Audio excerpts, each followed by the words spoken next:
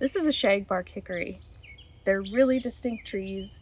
You might find them more often at lower elevations, and you can tell that it's about to have compound leaves because the twig is quite thick, as well as the bud.